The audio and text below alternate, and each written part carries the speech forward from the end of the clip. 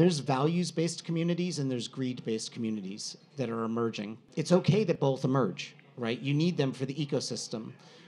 But if you want to be around for a very long period of time, you want to make sure that you establish your community as a values-based community. Hello, everyone. I'm Matt Medved, co-founder and CEO of NFT Now. Just wanted to welcome everyone to our monthly series, NFT Now Presents. We have a great panel here today.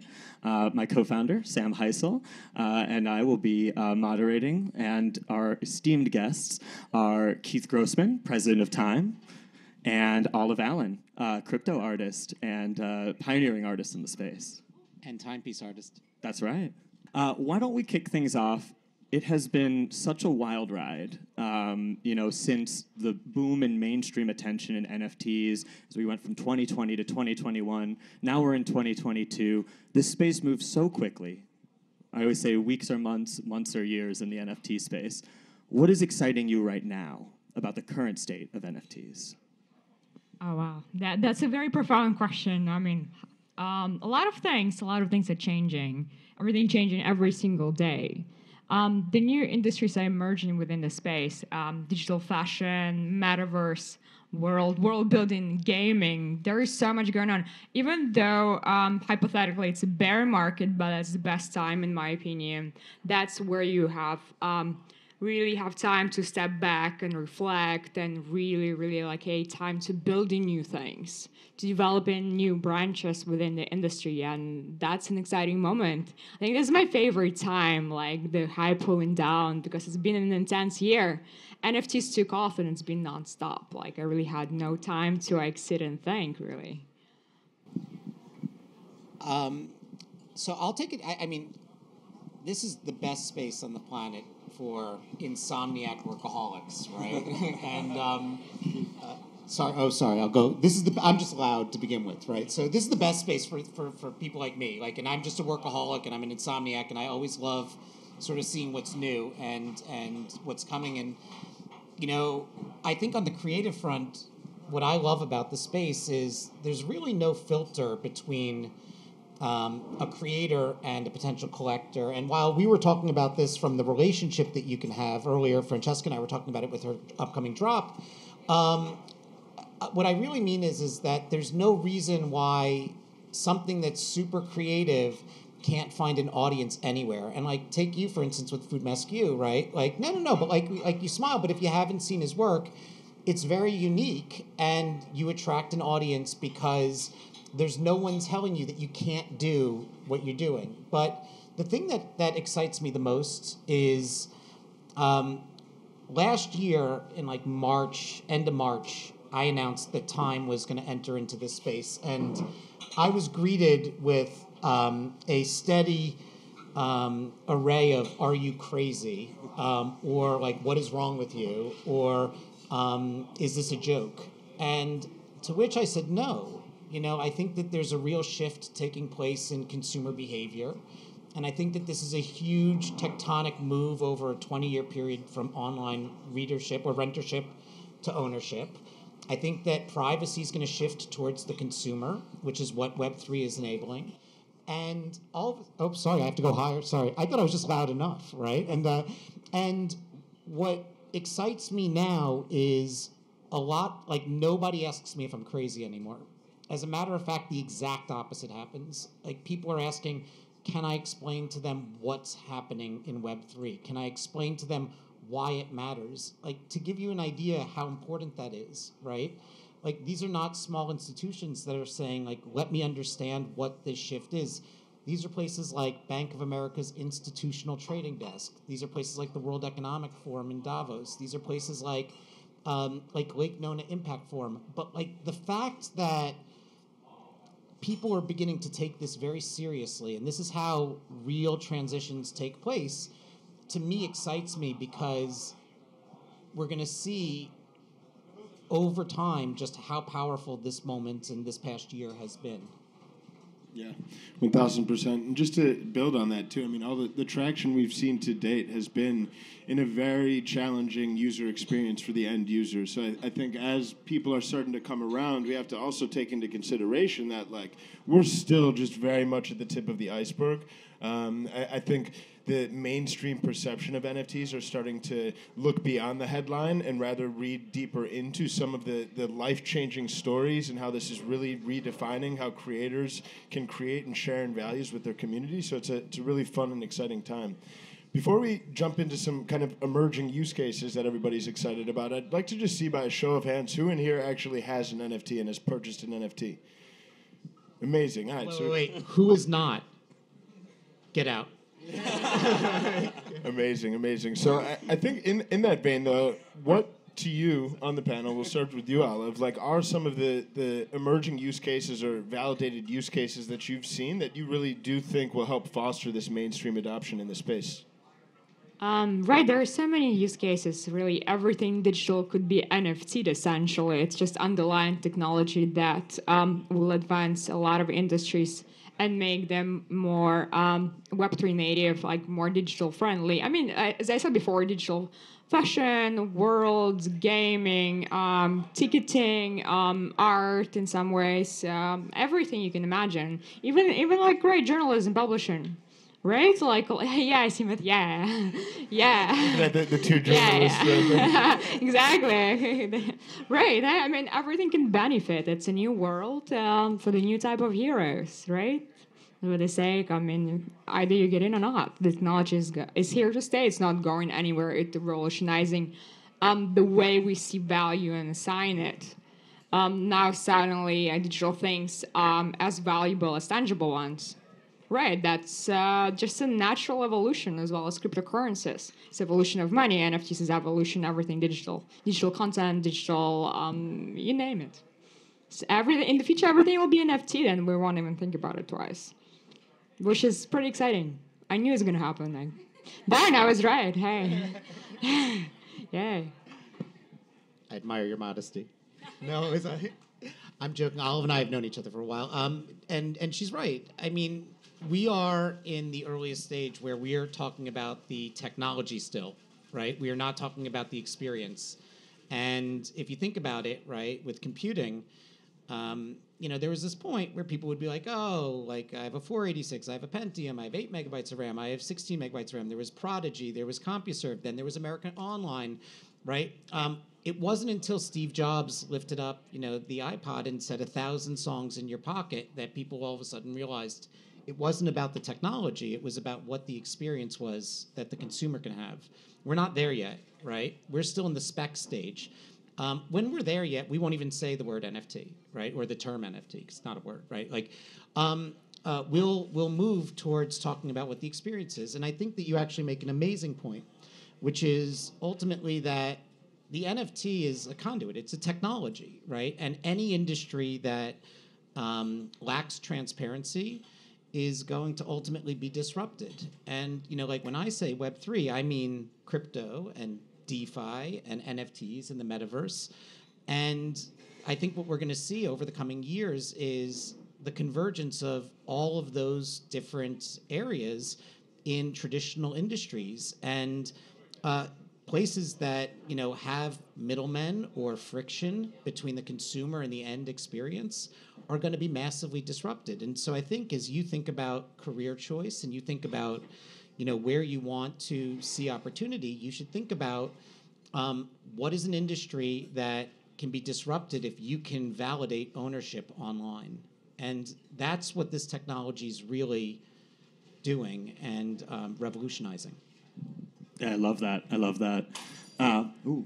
That was dramatic. As someone who grew up, in the creative writing space, like I am very excited about literary NFTs as an emerging use case. I believe that as this progresses, NFTs are going to totally revolutionize poetry and enable poets to create collector bases, similar to how it has enabled that for digital artists. I think that if you think about it in terms of writing, like poetry can evoke a really visceral feeling in a reader in a similar way, in a short amount of time, in a similar way to a piece of art. And I think we're already starting to see some really exciting things with poetry on the blockchain, but we've just scratched the surface. And one other thing that I wanted to say too is that I totally agree with Keith on how early we are. And one way I can tell we're early is that there are so many different disciplines that we're starting to see emerge. Obviously, we've seen the market boom driven by digital collectibles. We saw what happened with digital art. We've seen photography and music and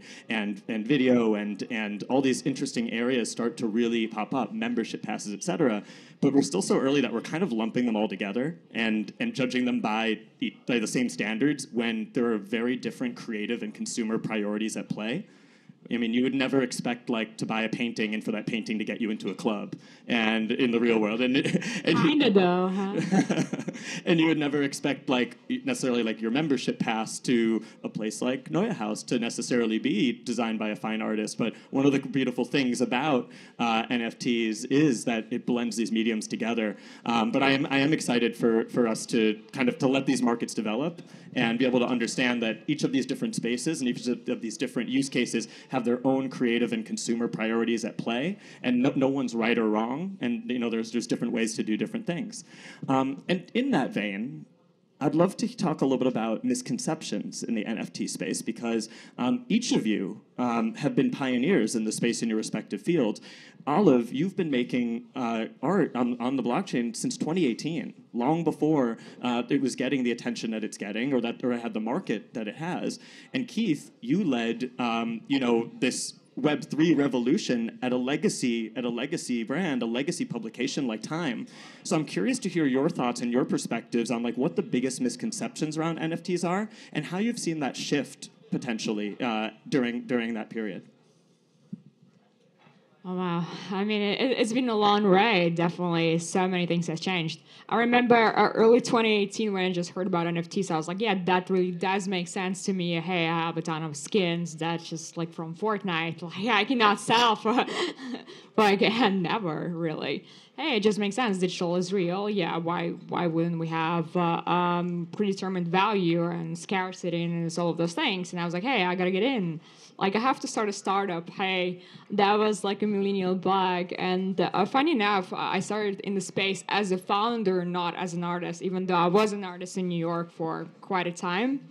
And I was like, hey, I need to go to Silicon Valley, and we need to go to Y Combinator and teach everybody on these amazing things. And I was very, very early. Whenever I was going in Silicon Valley, respected VCs, they'd be like, oh, okay, cool, this show's real. Okay, cool. Thanks for coming by. Really, really a pleasure. But little that we know, I mean, some of those VCs called me back a year later and be like, oh, hey, I remember you were pitching me, hey, you're still around? Okay, cool. But I feel with every emerging technology, you have to be great with timing. Timing is everything, with NFTs, with any cryptocurrency, everything, markets. You can't be too early. You have to be right on time, in a sense, with the mainstream adoption. Really, or you have to be consistent to a point of being delusional, right? One or the other. But it's exciting. It's only been 4 or 5 years, and I see space is already maturing. And I mean, I'm so surprised that Time was so early. It's oh my God, it's a bizarre, so visionary. Especially, I understand how the corporations work, and right, it takes time to adopt literally anything. So I could see it, wow, impressive. So, I mean, yes, we're still early, and interest kind of goes in waves. So whatever market's high, everybody's interested. Where market's not, it's down. But technology and progress in the world is still kind of evolving at very, very slow pace, which is exciting to me. I mean, obviously. So I think that the biggest misperception that I faced was people thinking that this was a revolution of JPEGs, and not that it was a revolution or an evolution of communities. And for me, I had this moment, and I think we all had this moment. It was 2020, and I was lonely. I don't know, this feels good, right? To see everyone. To be here in person, to just be next to you. The moment I met Olive, I had known Olive only online, but I mean, you can attest. Did I not jump up and I was like, oh my God, I follow you on Instagram. You're so talented, right? And it was at Christie's, and there's something to be said about what we all realized during 2020, which was, wow, if in real life can be taken away from us, and we could still have relationships online. Maybe our communities don't have to be dictated by demographics or geographics, right? They could be dictated by psychographics, shared psychographics. And when I started to look at these communities forming, I started to see something really powerful, which was individuals coming together based on sort of accrued value systems or equal value systems. And that was really interesting to me because from a media perspective, you often talk about reach, right, or impressions. Like everyone and their mother knows time, right? You might have a misperception of time. You might say to me, I grew up with time, or my family had time, or some people tell me that they learned English with time, right? Or they, trusted this brand. But that's an audience, right? And there's a huge difference between an audience and a community. An audience just shows up and engages with you once and then moves on and may come back. A community actually wants to build with you. And I had not seen a community in such strong force as I'm seeing now, and as I've seen over the past 2 years, since I was at Condé Nast and I ran Ars Technica. Even Wired didn't have a community. Ars Technica had a real community, and I always was enamored with that. Like, how could that scale to the masses? And so I think that the biggest misperception that people have is that it's about the image, which is on the surface, but it's not about sort of what's underneath the surface and then how valuable that is. And I remember when I was asked, in terms of like when we started to see that this was a real business for us to move into as time, I was asked by our owner, Mark Benioff, what's more important, drops and monetization or community? And I said to him, oh, hands down, it's community, because this is an evolution that if you don't have the community, you have no drops, right? And if you don't have the community standing for something, you have no drops. Like, nobody cares. If you're not known, if you don't have a value system, nobody cares. And so I think that that's a really important realization as to, what people don't realize is taking place. Farouk, to his credit, had a tweet that changed my perception over the summer. And it was a very simple equation. And I say it all the time. And because I say it all the time, I want to credit him. Because if I don't credit him, and since I'm being recorded and he sees this video, he's going to then yell at me or something and say, that was me. But he made this one little chart, and it said, in Web 2, the equation for success is brand, finds a creator, who then reaches an audience. And in Web 3, it's actually inverted. Community uplifts a creator, and then the brand's job is to uplift the creator further, and by doing that, the community validates the brand, right? Picture what the first equation is. Time hires Ian Bremmer to write an article, and that reaches you, and you read it, right? Think about what that second equation is. I am very fortunate that I'm paired with Olive, who happens to be part of the Timepiece community of artists, right? Like, the community uplifted Olive, right, since 2018, have known her work. It's been in Sotheby's, it's been in Christie's, it's incredible. The community has uplifted Olive. Time's job is to uplift her higher. And in return for uplifting Olive higher, then all of a sudden, sort of the community validates the Time brand. Think about what Timepieces is ultimately. It's literally just the Time logo in the smallest center. Front and center is your work, right? And it's the name, right? But then everything else, all the other magic, happens in the community, in the Discord, in the conversations, in real life chats. And I think that that's the biggest misperception that people have. Yeah, no, absolutely. Sorry, I'm very long-winded tonight. That's what you're here for, man. Okay. You're on a panel. And just to build on that too, I think it creates more economic viability around community and communities at a smaller scale. And I think that gets really exciting because it really actualizes a lot of the promise of, I'm not sure if you're familiar with Kevin Kelly's 1,000 True Fans, but really based on the premise that you don't need to be a superstar with millions of fans to earn a meaningful income. If you have 1,000 true fans that are really picking up everything you put down, like you'll be able to support yourself in your creative pursuits. I think that's been tough within the current economic model. I think.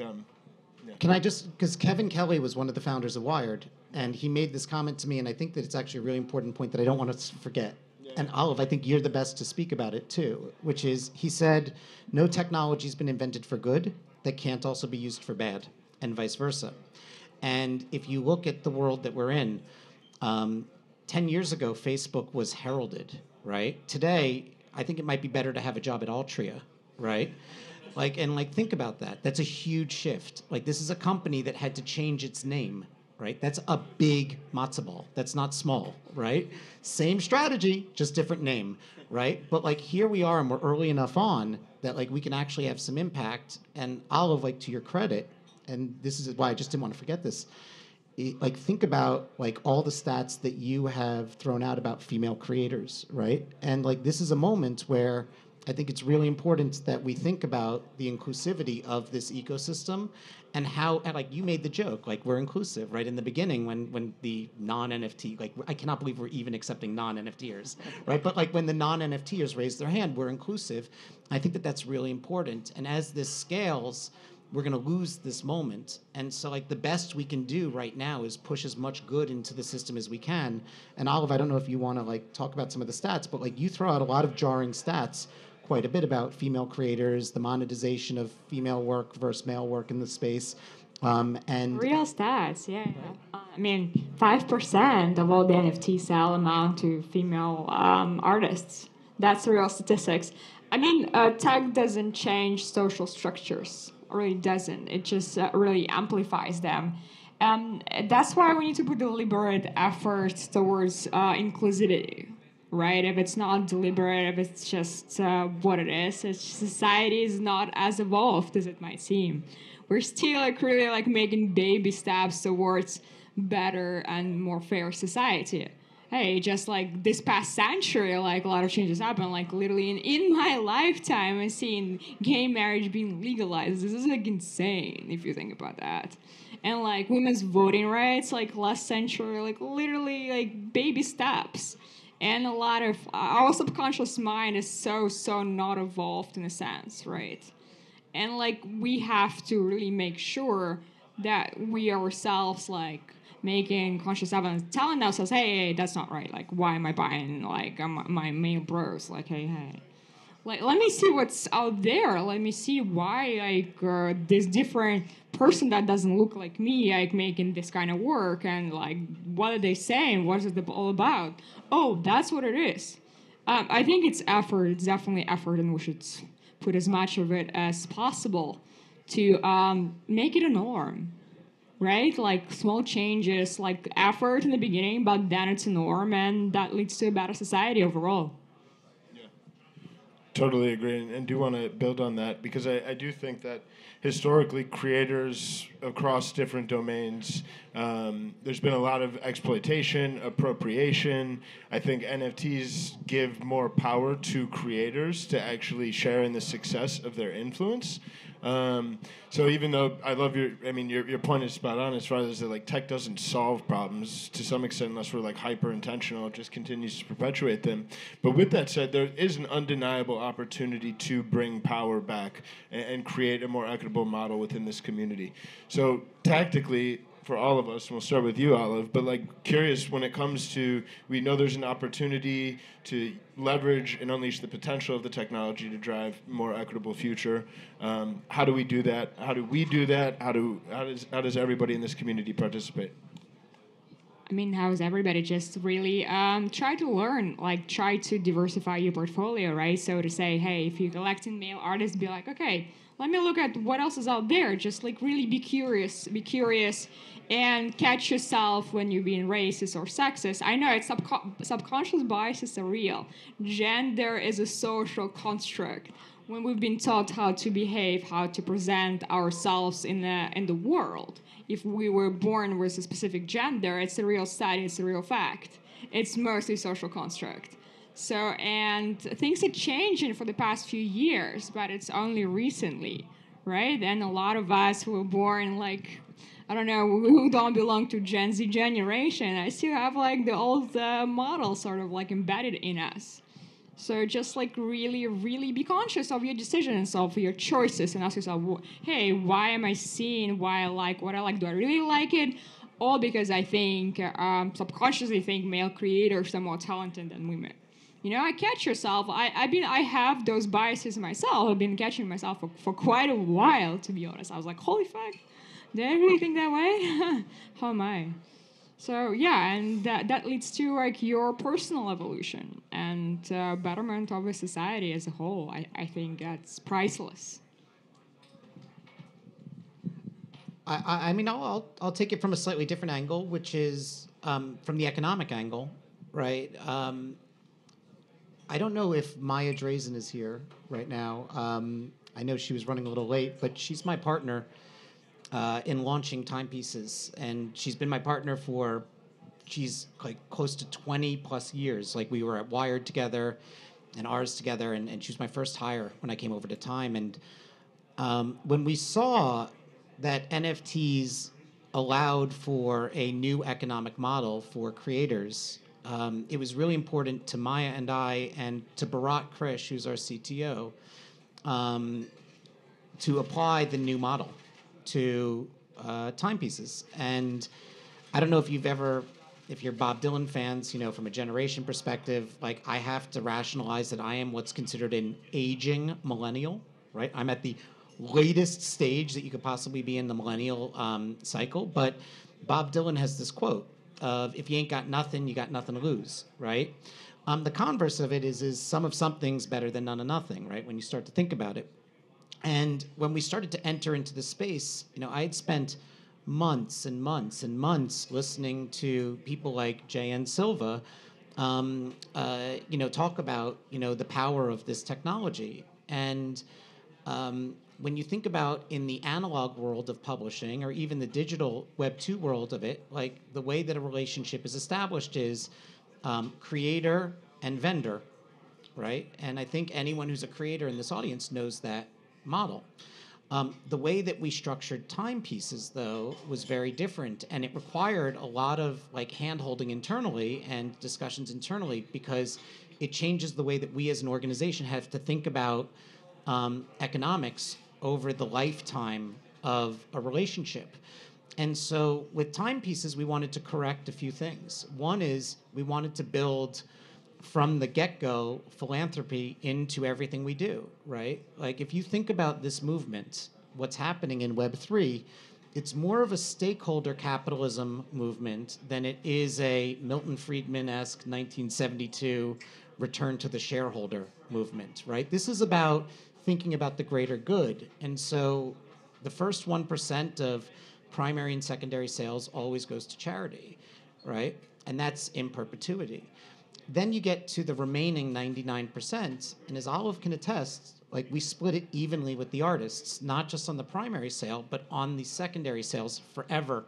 And let me tell you, it is a pain in the ass for any financial team to do this, right? And when we started, we had 38 artists as timepiece artists, and now we have 89. And once a quarter, because it's not automated yet by OpenSea or, you know, the other platforms to come, once a quarter, you know, every timepiece artist gets an ETH transfer, right? And that's a really different relationship, because now, like when I think about Olive and her career and everything that she's done, and like we could talk at length about, you know, her recent passport drop. Like I have a vested interest to always make sure that she's successful beyond just liking you and getting along, right? But I do, because she's part of the Time family. And she's rooting for me because she's part of the Time family. And I think that changes, that dynamic change is not just economical, but it actually makes sense for the survival and this sort of success of brands moving forward. Great. I think that's a great point. Great points across the board. I just want to touch on curation as well, briefly. You know, one of the things that drew me most to the NFT space was the way that it empowers creators to bypass gatekeepers. And you know, we've seen that happen in the art world, where major auction houses and the leading galleries went from deciding who gets to be seen and who gets to succeed to scrambling to capitalize on creators who are already doing that within a model that they can no longer control. And I come from the music industry, and similarly there, these hierarchies that have run these industries are largely white, male, and cisgender. And there's no surprise that the artists and creators that they tend to elevate look the same. And we have an opportunity now to rebuild or build a new paradigm, a new Web3 that doesn't just rebuild the same entrenched inequities and hierarchies that have existed, but it's going to take people actually taking this beyond lip service, like buying art from diverse creators, supporting projects from diverse creators, and ensuring that we don't just create a new class of gatekeepers who look the same as the ones that have been running things for generations. So that's one of the things that I'm most passionate about in the space. Can I know this is a very heady subject, but can I pause for 1 second? Because I made a pledge today on Spaces. Yeah. So Dave Krugman, will you come on up here for a second? Yeah. So anyone who's in our Spaces today knows, and Dave's an amazing photographer, that I said flat out that if he came tonight, I would wear a bandana for the rest of the show. and I pledged it. And I personally think Dave looks amazing in the blue bandana. His picture on Instagram and on Twitter is the red bandana. But I'm sorry, I just need to pause to be bandanaed for a second, okay. If you don't mind. This is my dream come true. So, for those who don't know, Dave is an incredible photographer, artist, and community builder in the space. And we're all big fans of him, I think, as well. All right, here we go. Ready? Gabrielle, will you take a picture for Instagram for me? Right? I got you. Okay, awesome. Wait, you're going to make my ears look big, Dave. Can you, I'm going to go for the professional photographer. How we doing? Is this okay? Looks great. Does it? You, Never bandanaed before. You almost look as good as he does. I'll never look as good as he does. Thank you. You see? Okay, wait. Thank you. Carry on. Get in here. Get in here, please. Thank you. Wait, Olive, will you come on in for a second? And Sam, come on over. Come on over for a second. Where's my bandana? Be interrupted like this. No, don't worry. Sam, where are you in here? Good. Let's get this one too. Just you might have to take a few because I photograph fat. Thank you. I think this is a good look for you. Is it? I don't even know what I look like, so I'm going to look now. Well, I think this says it all. So Keith, prior to your bandana era, you launched the project Timepieces, which has been successful and also faced some challenges along the way. Yeah. And so I'd love to hear your thoughts on what were the lessons you learned from the process of launching an NFT project, because I'm sure a lot of people in attendance here are curious about potentially launching their own in the future and could benefit from some of those insights. Sure. So, boy, Dave, this does give me a lot of confidence. Right? Yeah, it's great. No, I love this. So, look, I spent 7 months studying this space, and I was in Clubhouse rooms and Twitter spaces, listening and absorbing, taking notes. I dissected communities like I don't know if you know the story, but like 2 weeks before we launched Timepieces, I texted Gary Vee and I said to him, I just dissected all of VeeFriends and I see exactly what you did. And he wrote back to me, he goes, I love that. What did you learn? And he's been incredibly supportive, I think, of everyone, and including myself. And I said I would always give him credit for being the inspiration in me thinking about community in this area. But what I learned most was no matter how much you study this space, no matter how smart you are,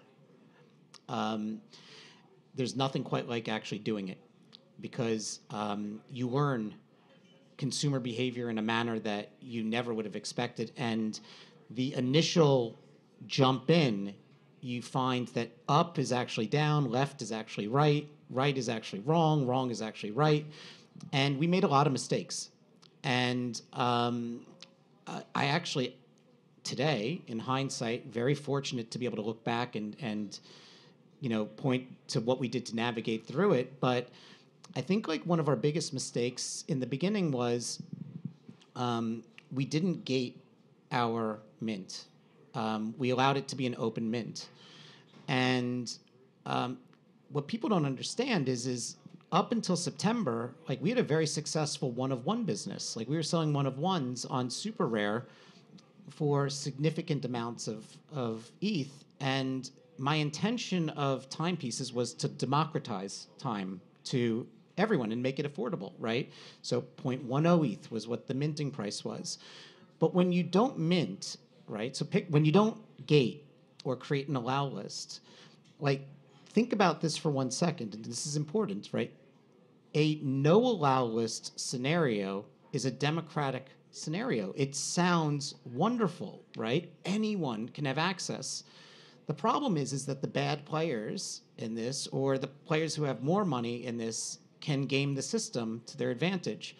And so here's some real stats. On the day that we did the timepieces drop for the first one, we sold out 6,000 pieces in less than 40 seconds. Sounds amazing. To any sort of economic perspective, awesome. Like it was a great primary sale. 6,000 pieces went to 1,230 wallets. We created gas wars. We broke OpenSea. These are things that we're not proud of. And then it took 3 months, 4 months of showing up every day to the community before, like, I think we regained our footing. And during that time, we also made mistakes. We thought that the best way out was, reward everyone with an airdrop, right? And, we put some really amazing art into the, ecosystem for free that wasn't valued because of the way that we dropped it quickly to people to make amends. But I think that the lessons that I learned from this, moving back, was not just gate or not gate, or think about your tech stack or not think about your tech stack. It was, what do you do when the community is really upset? And it was really bad. Like, I will tell you, I have launched a lot of things in my career. This is not my first time at the rodeo, right? Like, when I was at Wired, we digitized it for the first time, right? Like, we launched the tablet edition that Steve Jobs held up and said, this is how it should be done. At ours, we built the accelerator, which was a predictive algorithm, that won an advertising invention award. At Bloomberg, we launched QuickTake, right? Like, I've launched a lot of things. And in each instance, when we messed up, it was like 3 or 4 or 10 people that were really upset.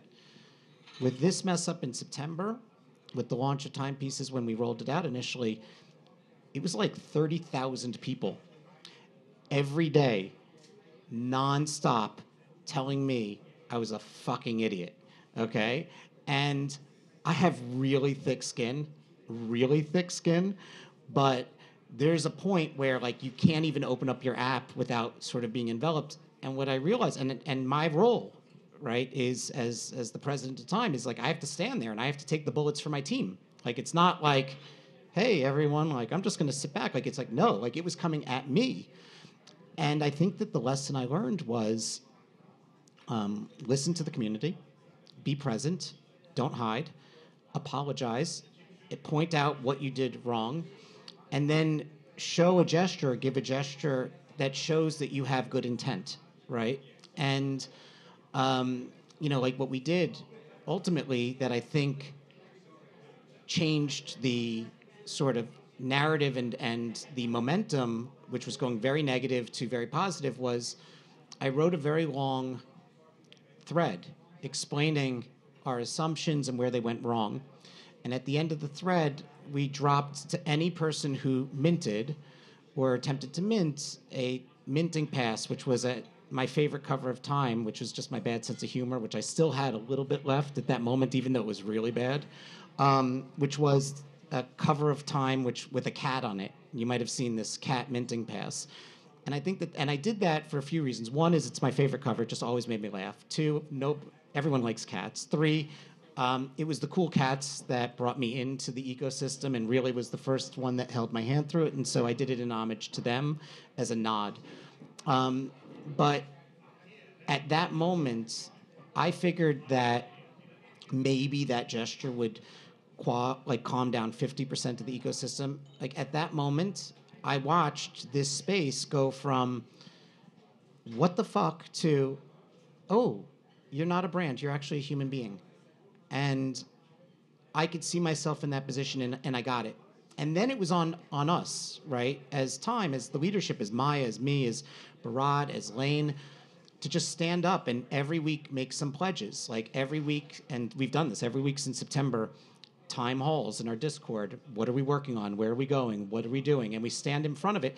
I do more time halls to our Discord community and to our timepiece community than I do at time.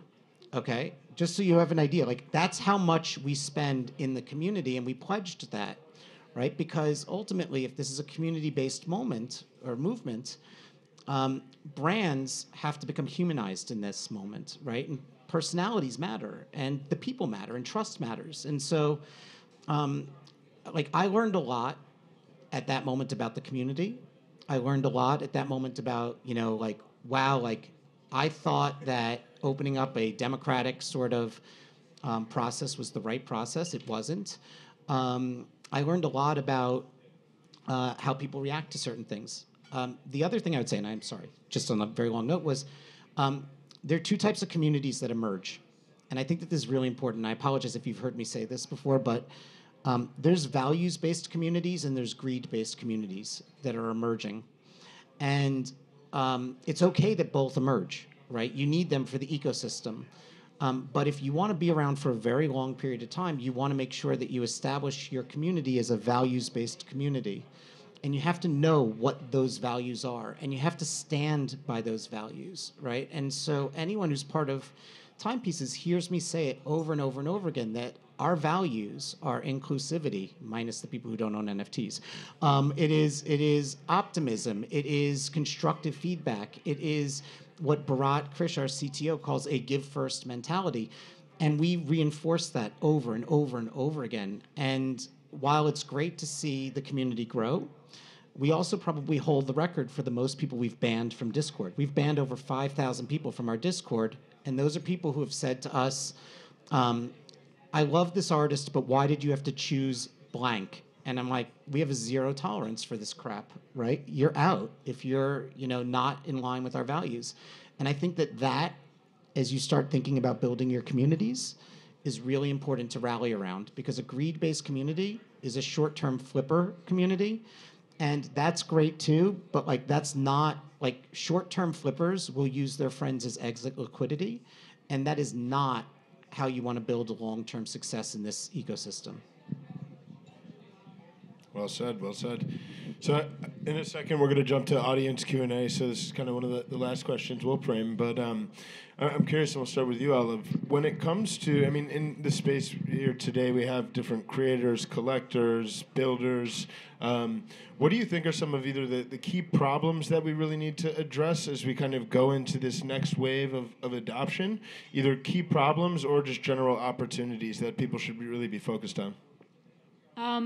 Problems are opportunities, right? Of course, it's early days. As we said before, it was driven by greed a lot of times, right? A lot of flippers that come in the space. It's natural. All new tech is like that. Like .com, bubble, boom, boom was like that. It's just inevitable, right? You have to sift through the noise. That's a lot of noise, a lot of action. I guess the space lacks a bit of structure. It's plus and minus. It's just all over the place. You don't know what news to trust. Who's that guy behind the avatar? Ape avatar is is even real. A lot of people showing their bags. That's understandable. Right. I guess better systems to verify and sift through the noise should be built, and there will be. I'm pretty sure about that. I don't really see that many problems. I guess more opportunities. It is what it is. It's early days. It's expected that not everybody is a fair player. and everybody just have to do their own research, which is not a problem in itself, right? That's something that's encouraged of everyone at any time, right? I mean, I don't see that many problems, honestly. I mean, inclusivity, obviously, but I already said that before. I'm not going to repeat myself. You guys got the point. Sorry, I feel like I haven't shut up tonight, so I was just gonna sit this one out. I worry that people are over leveraged, and I said this at NFT NYC, which was my first real moment in this ecosystem where I was able to look people in the eye and shake their hands, and I think that I hope that. People realize that this is a 20-year cycle, and I genuinely believe that the macro trend is correct. But against the backdrop of the macro trend, there's going to be some booms and there's going to be some busts. And during the downtime, you're going to see a lot of amazing building taking place. I think that this revolution and evolution is creating incredible new brands like NFT Now, which I've not been shy about how much I love your brand, right? But at the same time, when I meet somebody who has their entire net worth in PFPs, I'll give you a few stats. 99% of what's out there today will go to zero. I genuinely believe that. But here's a stat that, you could probably nod your head and say, I've heard that stat before a million times. But here's a stat that you may not have heard. By the way, there's Maya Drazen, who I was talking about. And there's Will Bond, our new VP of Operations at Web3 at Time. I'm so happy you both came. Thank you. I'm wearing Dave Krugman's bandana. I don't know if you saw that. Okay. But here's a stat that you may not have heard. And when I was told it, it blew my mind. On OpenSea, there's 6.8 million collections across Ethereum and Polygon, and of those 6.8 million collections, only 15,000 of them have ever had a sale, which means that 99.8% of collections on OpenSea don't even make money. So now picture this. Let's start with 99.8% of OpenSea's collections don't even make a sale, and of the 15,000 that make a sale, 99% will go to zero. I hope that I've scared the shit out of you. And the reason that I say this is for two reasons. One is, even with the ones that are successful, that's a larger percentage of success than exists in the previous structure. And so you can't look at numbers. I could make numbers look any way I want them to look. Just so you know, it's called Simpson's paradox. But I highlight this on purpose because the second is when you buy a piece because you love it. Buy a piece because you love the art. Buy a piece because you believe in the artist. Buy a piece because you believe in where something's going. Buy a piece because you want to be part of the community. Do not buy a piece or put your entire net worth into this ecosystem with the expectation that it will continue to go up forever. It will not. Right? There's a lot of great events that will take place over the coming months, but don't kid yourself. Prior to the ape coin coming out, where a lot of liquidity was entered into the ecosystem, 50% of the sales on OpenSea had diminished. 50% of super rare's volumes had fallen off. It does not mean that it will go down forever, but in these moments of extremism, your emotions fly. Right? When Ethereum corrected to 2,300, that was what Ethereum was in August of last year, and people were freaking out, okay? When it hit 2,300 in August of last year, people were celebrating. This is a very volatile space, and so the biggest misperception or the biggest caution I can give you is enter it cautiously, smartly. There will be people who will make a lot of money. There will be people who will lose a lot of money. Do not do anything that puts you in a position where you could be exposed beyond your means. That would be my ask of anyone. It's a great point. It's a great point. Real quick before we jump over to audience Q&A, I also want to touch on the importance of protecting newcomers to the space. Wallet security is no joke. I went through the crypto learning curve back in 2013 when there were fewer guardrails. You couldn't even trust the platforms you were using to buy Bitcoin back then. And I still had to go through the NFT learning curve in 2020. And a lot of people are going through both at the same time, and it's incredibly daunting. And there are a ton of scammers out there who want to part you from, your precious digital assets, and they're getting increasingly sophisticated. And what I don't want to see happen is what we saw happen in 2017 and 2018 with the ICO boom, where a lot of good people decided to get their feet wet in crypto, tried to dip their toes in the water and got burned. And a lot of them walked away, being like, with a bad taste in their mouth, being like, I don't want to deal with that again. I think we all have a responsibility to protect newcomers to the space, education, and that's one of the reasons why we founded NFT Now. So thank you, everyone. We are going to turn it over to audience Q&A. I believe we got the microphone there. So.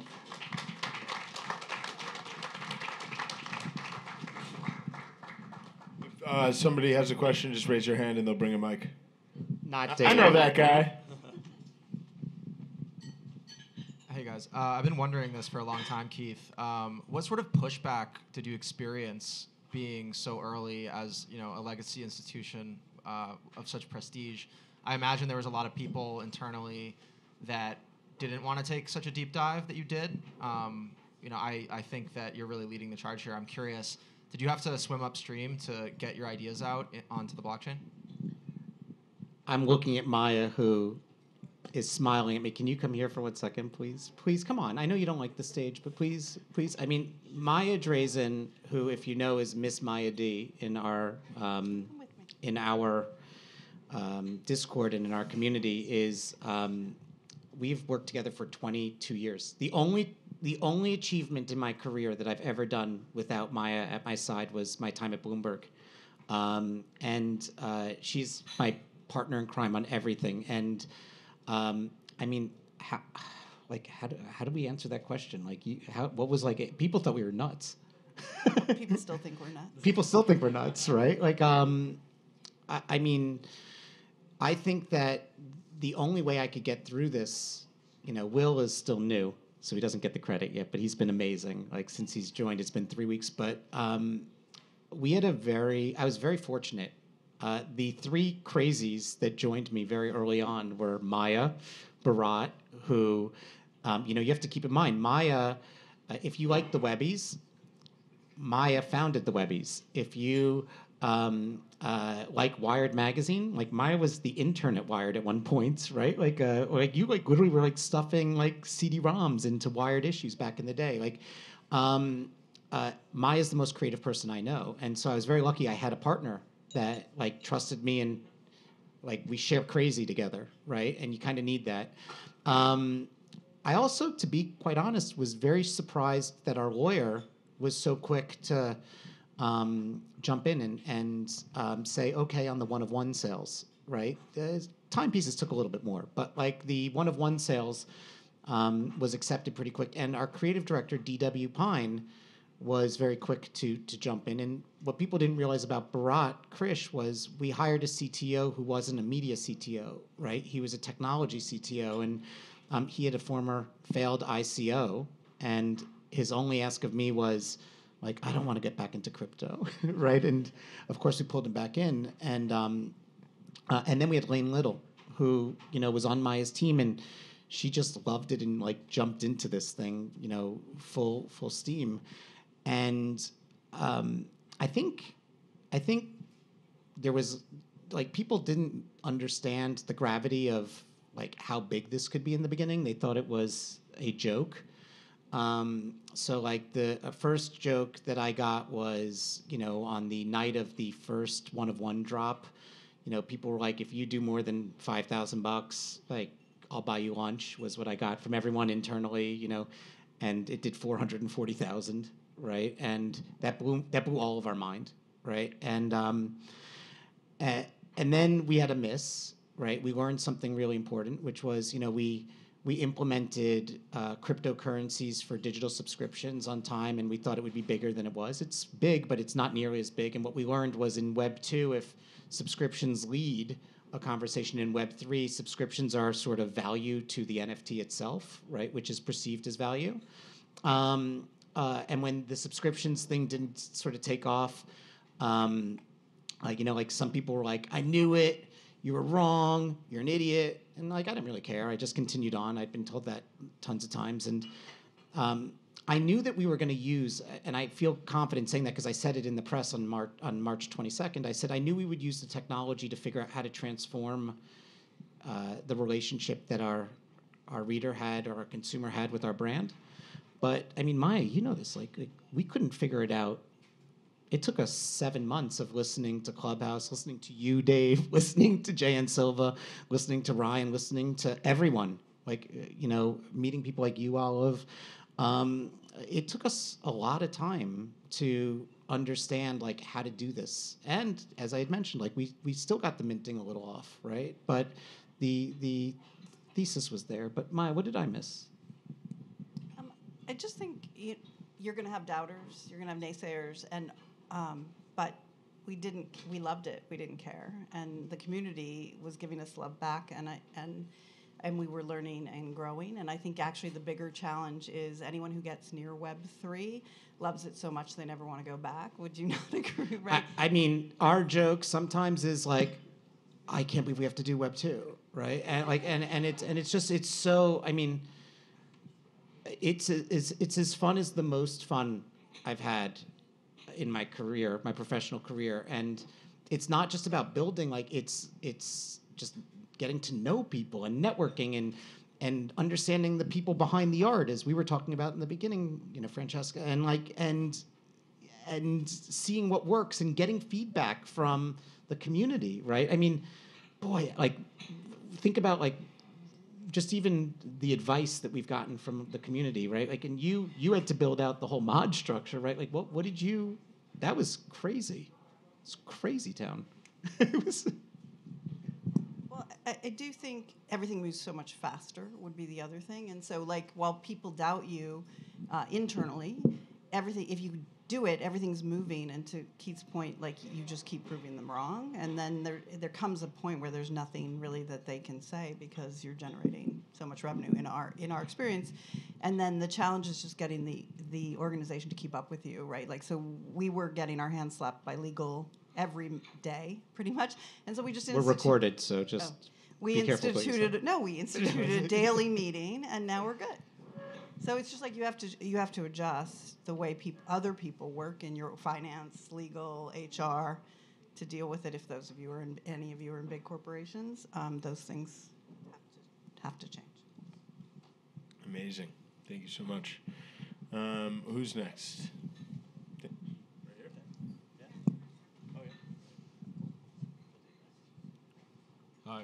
I just want to say thank you for the presentation so far. It was very insightful, and it was nice to hear everyone's opinion. So my question is specifically around live stream NFTs, and how do you guys see that maybe disrupting pay-per-view, especially for creators within combat sports and things of sorts of that nature, and if you know any interesting projects in the space that we should look out for. Do you want to go first, Olive?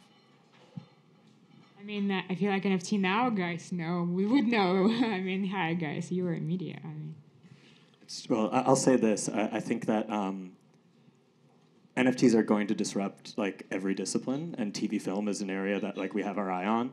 I think that what we're going to see is as L2s get even more sophisticated, and also we'll see how the evolution of L1s like Ethereum goes as well. We're going to be able to see much larger video able to be uploaded onto the blockchain in a sustainable way, which I think is going to open up a ton of possibility there. Right now, to do a live stream, to do an entire live stream video on Ethereum straight up would be quite a costly endeavor. Doesn't mean it couldn't be done, but I think that what we're starting to see is the viability of short form video, which points to a lot of potential there.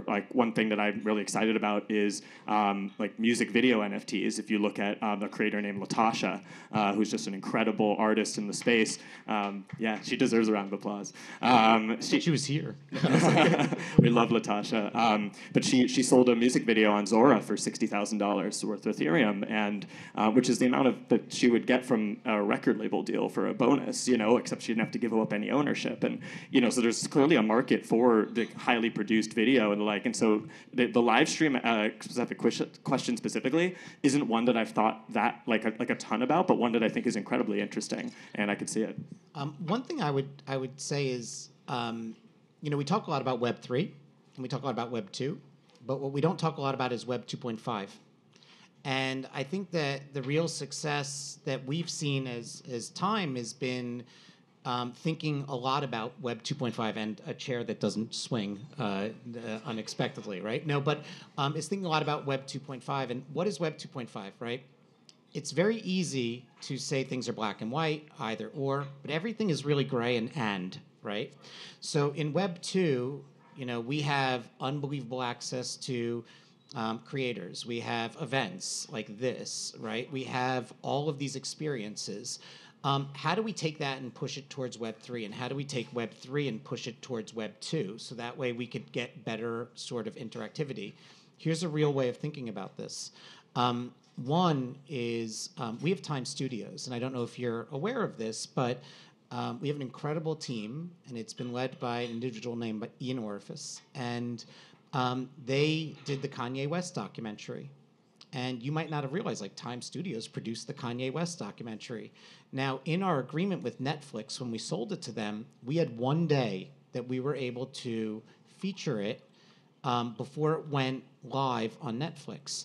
And had we been sophisticated enough as an organization at the time, instead of structuring the agreement with movie theaters, timepieces would have acted as a ticket to access live streaming over time.com, right? And so flip that around. Right now, if you have a timepiece, you can go to time.com, connect your digital wallet, and it removes the paywall frictionless. The same thing can go for live streaming, right? And so not everything, and I say this because not everything has to be so on the chain, right? You could use the chain for when it's perfect for the chain, right? The technology is actually not good enough today at this moment, I would say, to put a whole movie out there, but you could use the chain to gate content. And I think that ticketing mechanism is a very powerful mechanism to consider.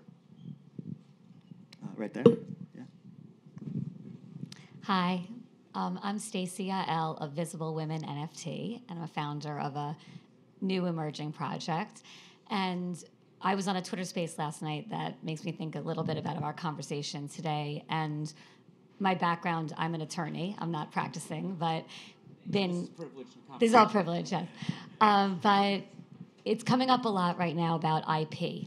And I think some of the topics we touched upon, especially as we talk about protecting newcomers to the space, and then the power behind time and being involved in the space. And, all of the projects and creators and artists are now kind of coming to the place where they have to start thinking about IP or how much they don't know about IP. And in this Twitter space, I started thinking to myself, there's all these conferences. I know we have NFT NYC coming, and a lot of it, the emphasis becomes around shilling, and promoting what you're doing and sales. And if we want to care about newcomers, this was what came up on the space, and I'm just sharing it with you. We don't really yet have, it doesn't seem like conferences or opportunities within the space that the larger projects, I feel like I just learned so much when I heard about Times Mint and some of the mistakes that you made. And I feel like that's not, that sort of hasn't been explored yet in terms of getting some of the thought leaders in the space to be conducting more internal education to help the newcomers in the space and the artists in the space to learn from mistakes and also not fall in terms of, I love what you said about only invest what you can sort of afford to potentially lose, while also not to be losing all your resources toward legal or accounting or all kinds of issues that artists and founders and creators, they don't have that knowledge base, but yet neither do the lawyers and the accountants and all of the people. So we're sort of like left with this like big vacuum and needing filling of that vacuum. And I'd just love to hear some of your thoughts on that. Sure. I mean, before, because I've spoken a lot, like I would actually turn to you, Olive. You know, how do you feel about your, like, what you create and the IP behind your creation? Because ultimately you're like an oil well, right? Like everything springs from your mind, and then you have to decide how you want to treat that property. Right, that's a great question. I operate as a fine artist, and historically, artists always owned their IP, and they still do in this space or beyond. It didn't change much. But a lot of the projects are, in fact, not run as a fine art establishment. They're run as LLC or sort of organization that aim to be commercial in the first place. And that really makes sense to sell IP together with NFT. That what did a lot of good for Bored Apes. They were not the best, but they were the first. That's actually opened up a whole lot of opportunities for everybody else. A lot of conversations about IP rights. So that what made Bored Apes what they are today, like open IPs, that everybody could use it for like their wine shop, whatnot, like whatever. I mean, you name it. A lot of people were using their apes early on. Right? That's also a great thing. I feel like us as an artist traditionally guard our intellectual property so much that we kind of lose sight of, I know greater opportunities is always a struggle. I mean, what are you going to go full on commercial, or are you going to protect your IP? It's always, there is no right questions here, right? In terms of educating people, it's not our responsibility. It's like to babysit people. You know what I mean? Like nobody told. Yeah. Okay. You guys. We got this for you. Right. But everybody's very open. If you ask questions, people will answer, right? But nobody will go out of their way, be like, oh my God, I need you in the space. Like, let me educate you. That'd be weird, right? Huh? You don't want that. Whoever wants to do that, like, you wouldn't trust those people, right? Like, you've been to real estate seminars and timeshares, right? Okay, like, that's not the route we're going to go to, like, huh?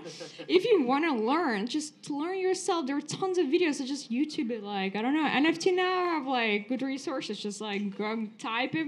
It's, like, so easy, really. I learned everything myself when there is no information, and it's doable. If I could do it, everybody can do it. It just takes a lot of time. Right? Everything takes time. I mean, that's what it is. If you want to educate it, do it yourself. That's the best way. And if you have questions after you did your own research, just approach people. Like, they'll be like very supportive and open. They'll answer those questions. But yeah, I don't think it's nobody. But I don't know. Don't trust people who go like beyond educating someone. It's just no. Don't do that. Do we have time for one more? One more? Perfect. In front there. Hi, my name is Farah Fisher. Thank you so much for the awesome presentation. Super nice to informally meet you. I am currently developing a collection of NFTs that's focused on bringing physical and mental health into Web3 and into the space, because I think physical and mental health has been a little lacking of care.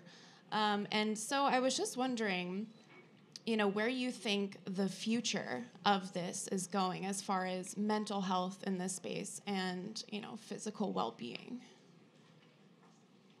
I can speak to this a little bit, I come from the dance music world where we've lost some really prominent artists, such as Avicii, due to mental health issues, and watched and saw that all firsthand. And the NFT space is like a public health problem, mental health problem, like waiting to happen in a sense, because the space is always on. It can be incredibly emotional with life-changing money and things at play. And, things will often happen in the middle of the night. Like, people feel like they can't tear themselves away from the computer. It's just like the perfect storm for, I think, like a bit of a mental health crisis. And so I think it's actually like incredibly important to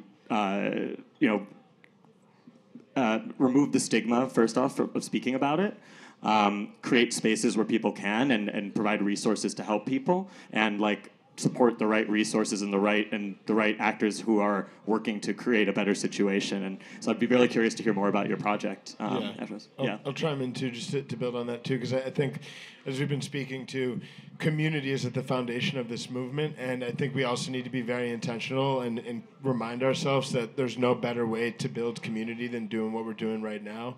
So even though these are digital assets, a lot of the most meaningful utility still does tie back to IRL connection. I think mental health problems will emerge more the more that people are staring at their screens and not actually connecting with other human beings. So let's not neglect that, and let's keep that at the forefront of the utility that we're creating.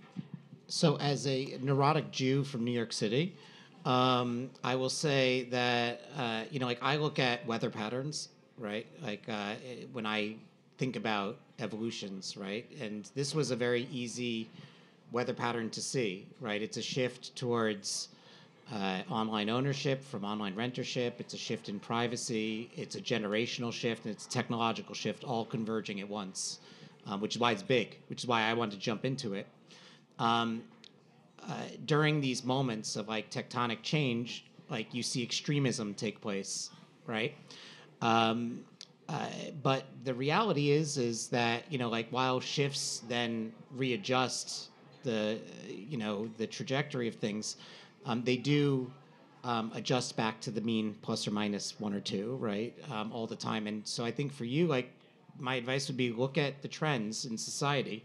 Like the trends in society are towards mental health. Like they're positively blowing in that direction. The trends in society are towards physical health. Like they are moving in that direction, right? If you look at like 1,400 Renaissance paintings, they weren't towards physical health, right? Like that's not where it was. The trend is definitely in that sort of health space. But like the best advice I received when I came to Time was, here's a 99-year-old brand, right? Think about everything that happened over the course of 99 years. There were wars. There were atomic bombs. There was extreme genocides that took place. There was economic expansions. There was technological changes. There was all these things. And the thing you want to look at as you build your community is like what's actually going to stay consistent, and why was Time, this is what I asked myself, like what made Time great over 99 years? Like, and so for you as you launch, you have to say, okay, well, there's so many things that are extreme or wrong with this moment right now.